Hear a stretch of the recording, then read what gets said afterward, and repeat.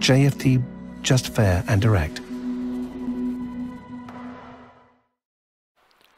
Good morning everyone and welcome to JFD's daily market review for September the 8th.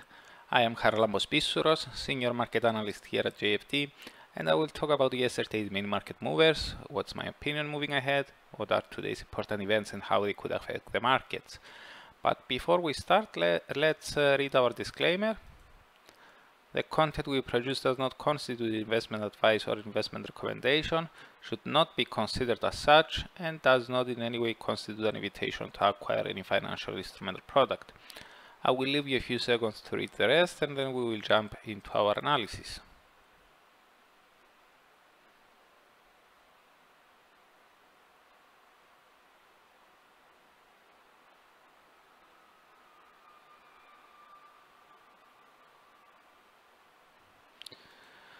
Okay, the US dollar traded higher against all but one of the other G10 currencies on Monday during the Asian morning Tuesday. It gained the most versus the pound, SEK, CHF and NOK in that order, while it gained the least versus the Canadian dollar and the Aussie.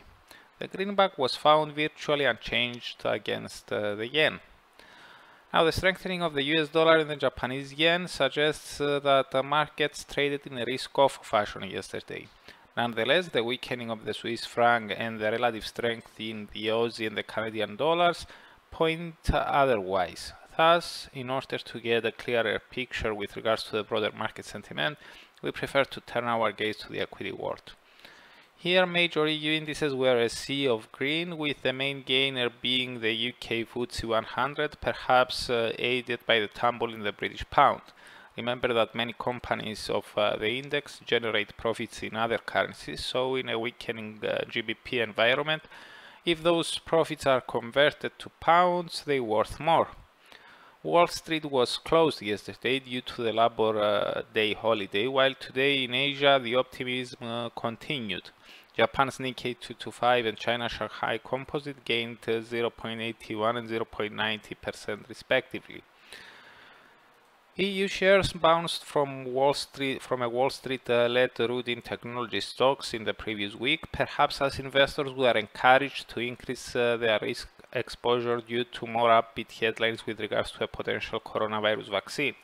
Yesterday, Australia's Prime Minister Scott Morrison said that his nation will buy about 85 million doses of two potential vaccines if trials prove successful, reaching common ground with the biotech firm CSL. The agreement was for CSL to manufacture two vaccines, one developed by AstraZeneca and Oxford University, and another one produced on CSL's own labs with the University of Queensland. All this adds to our view that the latest retreat in equities and other risk-linked assets may have been a corrective phase before another leg of buying. With headlines over a potential vaccine keep coming on the bright side and expectations over fresh stimulus, especially by the ECB and the Fed, we would see decent chances for investors to continue increasing their risk exposures and abandon safe havens.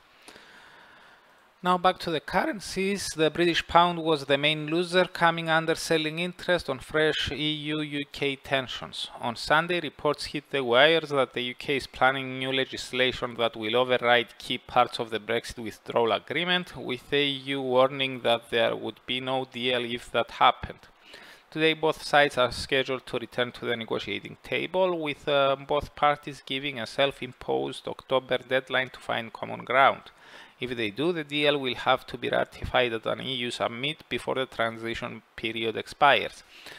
Remember that the transition period expires on December 31st. We already have had negative news with regards to the Brexit saga, with the UK doubling its fishing quotas, something that was not likely to be agreed by the EU. The latest developments over the withdrawal agreement lessen even further the likelihood of any progress being made this week, and as a consequence, the chances for a no-deal Brexit in the end of this year are growing. In our view, this is likely to keep the pound under selling interest for a while more. conditional upon a recovery in the broader market, in the broader investor morale, we would expect the British currency to lose the most ground against currencies which tend to get benefited during risk-on periods, the likes of Aussie and the Kiwi. As for today's events, during the EU trading, Germany's trade balance for July and Eurozone's final GDP for the second quarter are coming out. Germany's trade surplus is expected to have increased somewhat, while the Euro area final GDP is anticipated to confirm its second estimate of minus 12.1% quarter over quarter. As for tonight, during the Asian session on Wednesday, China's CPI and PPI for August are coming out. The CPI is forecast to have slowed to 2.4% year over year from 2.7%, while the PPI is anticipated to have fallen at a slower pace than in July. Specifically, it is expected to have slid 2% year over year after falling 2.4%. So that's it from me. Thank you very much for watching and listening.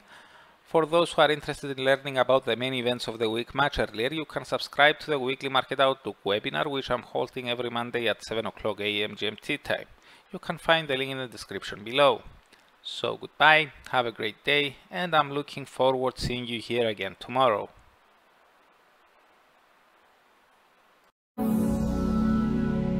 JFT, just fair and direct.